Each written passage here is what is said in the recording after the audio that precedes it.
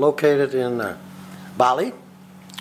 Part of Bali, we are on the east coast, in a place called Sanur, which used to be a fishing village, but now is grown into a reasonable bigger village, so to speak. And the villa is I would call it a simple 3-bedroom villa with a pool, full kitchen, living room, and it's about, I would say, 5 minutes walk to the beach. Centrally located, conveniences all around within walking distance, grocery stores, bar, restaurants, the hospital, pharmacy, things of that nature.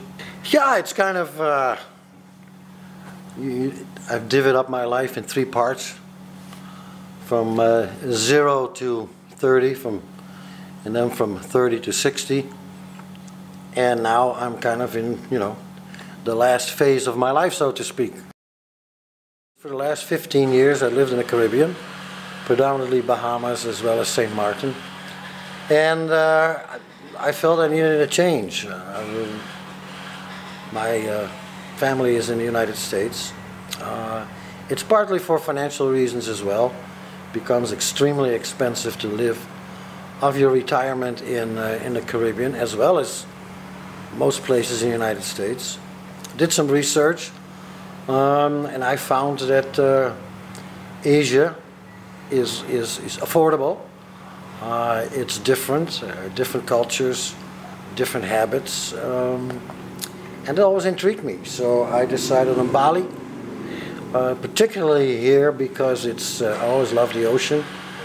It's close to the waters, but all in all, I've been kind of low-key figuring things out. Predominantly, don't forget, I'm by myself. I'm a single guy who decided at my age to make a drastic change in my life. So the adjustment period has been mentally and physically, it took a lot longer than I thought it would, quite frankly. Well, to be honest with you, anybody says, well, you're aging gracefully and this and that and the other, it's bullshit. Getting old is a okay. Physically, it's you get smaller things like the wheels falling off the wagon, so to speak. I have a new hip. Probably I have torn rotator cuff. I have some small heart problems, and physically, you just don't have the energy to do a lot of things as you used to, and that's just part of life. But it's not easy. Well, I'm certainly not gonna pursue the famous question as to what's the purpose of life, and no, I mean that's beyond me, and I'm not into that per se. What I would like to achieve is a higher degree of self-happiness. Although I'm content, well, I have geographically specific things I want to see. I want to see more of Indonesia. I want to see more of surrounding countries, i.e. Thailand, i.e. Malaysia, Philippines, Vietnam. More of the Asian countries. I'd like to see more of those. But that's just geographically. I'd like to find some better connection with God. Pursue that, which I have not. I've been dabbling in it, but certainly not in depth. Spend a lot of time on it, so to speak. So those are, and I would like to get in a lot better physical shape, and as well as mental shape, so to speak. She's now what? A couple of months old. Good companion to have. Obviously, also looking for perhaps companionship, relationships. All that is going to play an important role to marking things off the bucket list. So we're here at the boardwalk in Sanur, which is about less than 5 minutes from the villa. The boardwalk is about a 5-mile strip on the ocean, which full of restaurants and warungs. A warung is a type of restaurant, but it's not really a full-blown restaurant. The basic difference is that the people who own warungs not necessarily have to pay taxes, but they're small, locally owned, and providing with local food.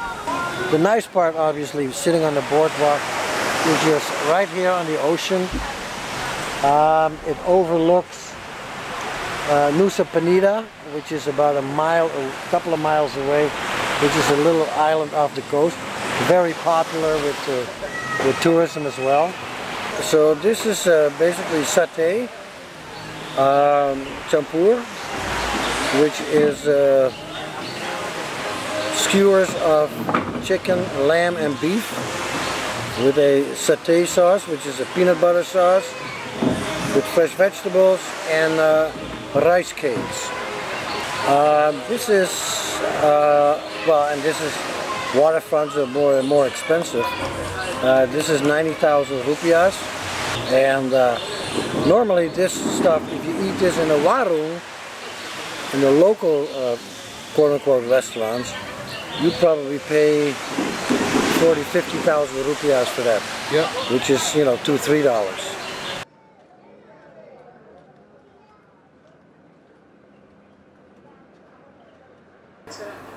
Perspectief is weg. Ze weten niet wat ze straks moeten doen. Ik heb scriptiestudenten die zeggen, ja, ik weet het niet. Ik heb straks een scriptie over hoe is het een baan.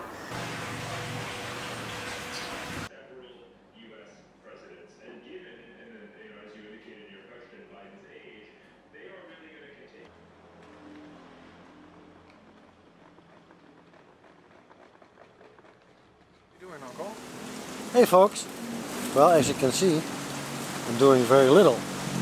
Or as we say in good old Dutch, I'm doing f*** all. First of all, a shout out, this is February 1st, right? Yeah. 2021. I'm going to give a shout out to my kids, Josh and Nicole in Minnesota, where it's probably 50 below. And here it is 85 sunny, although it's a rainy season. Beautiful weather, nice breeze, and we are in a resort here just to get away for a day. It's a fantastic little resort. It's about, I don't know, about an hour drive from Sanur, a place called Uluwatu. We'll show you a little bit more later on. It's on the cliffs, so the ocean is not too far away. You can walk to the ocean. Swimming is kind of hard because of the tides here are kind of tough, but other than that, I would say it's a 3-star hotel. You know, in Bali, you got such a variety of hospitality assets, ranging from 1-star little homestays all the way up to 6-star. This is probably a 3-star little resort. Cost well within my budget, about $40–45, which I'm sure it's COVID price, but I'm not too sure they're charging much more even in season for that. So it's well located, situated. One of the things I alluded to earlier, the difference between Uluwatu and Sanur is the fact that here you need to have a scooter or a car to get around, because nothing is in walking distance. So just trying to relax a little bit. The problem with relaxing is you don't get much done. And one of the things I want to do, it's one thing to have a bucket list and things you want to accomplish. The other thing is to really execute. So that's my dilemma of the day. You become extremely content. Yeah. Last night we were watching, what you call it, horse movie. Eat, love, and do something. Pray, love. Pray, love, and God, was that an awful movie. And I don't understand why people after the movie flock to Bali, because it was, anyway, certainly not impressive. Well, you know, when you're in a situation like mine, and you are in an area like where I'm at, you know, you kind of lost a little bit from reality. And reality is that basically the world is in a world of hurt. And we are kind of, well, not necessarily aloof, but we are kind of, I'm sure COVID is in Bali, and we all doing our share here, wearing masks and I know, and social distancing. But it's not prevalent, so to speak. It's not in your face every day. But if you watch the news, and it's just mind-boggling. I mean, this is some serious shit on there. So I just hope that people think about what they're doing in the United States and all over the world. And damn, just wear a mask. What's the big deal?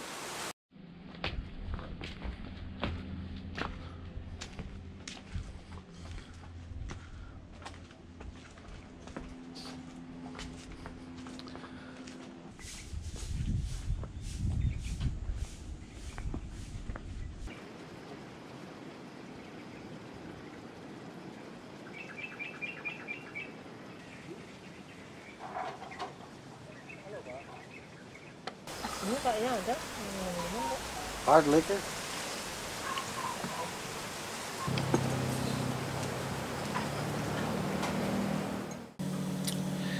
So anyway, I wanted to recap a little bit about a trip to Lakaban, which was spectacular.